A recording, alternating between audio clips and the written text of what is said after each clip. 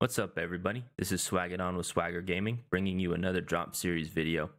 If you haven't already seen it, please check out the intro video for this series to get more information about me and the series in general.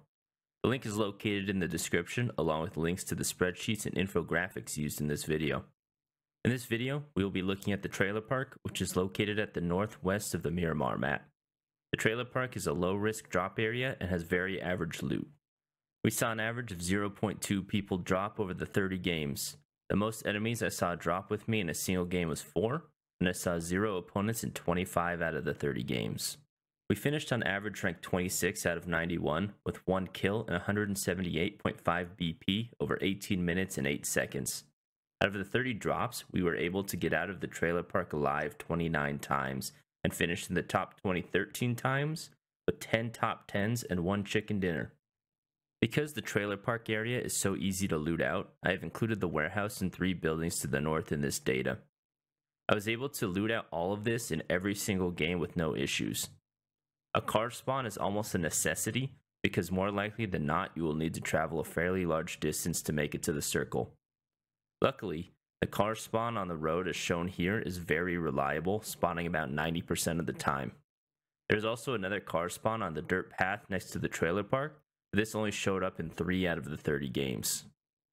We found the S1897 first 5 times, which was the most out of any weapon. Overall, we saw 4 pistols, 8 shotguns, 5 SMGs, 8 ARs, 0 snipers, and 4 Winchesters first. There's 1 game where we were killed before we could pick up a weapon. Our loadout stats show we left the area or died with a shotgun 10% of the time, an SMG 40% of the time, an AR 107% of the time, and a sniper 37% of the time. Because we made it out alive in 29 out of the 30 games, those numbers are fairly accurate for looting out the entire complex. We were also able to pick up a 2x, 4x, or 8x scope 73% of the games. SMGs are found here more often than in previous locations, bringing the AR numbers down significantly. The good thing is there are a surprising number of snipers in the area, although we never found a Kar 98. We saw 1.8 bag level, 1.5 hat level, and 1.5 vest level on average, which is very respectable.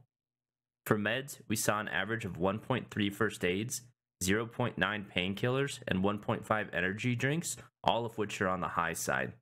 We found a medkit in 7 out of the 30 games. For looting, I have broken the trailer park into 3 pieces.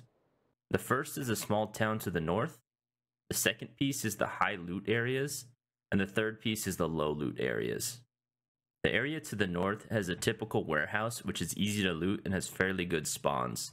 The 3 buildings and the picnic bench are all small and very hit or miss. The high loot areas have the best chance to spawn a nice weapon due to the density of the loot spawns. I like to drop at the very northwest of the complex first and work my way east along the fence to ensure a weapon quickly.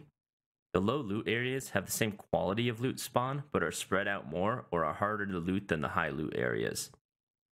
These are still worth checking, but if you have opponents with you, I would stick to the higher density spawns. The trailer park is a nice place to drop if you're playing for rank or want to have a more relaxed game. You're able to easily loot out the entire area and can come away with a surprisingly good loadout without really having to worry about early game aggression. Just be prepared to have a long journey as the circle spawns across the map regularly. What do you all think? Have you tried dropping at the trailer park? Do you want to see more different stats in these videos moving forward? Let me know in the comments section down below. Thanks and have a great one.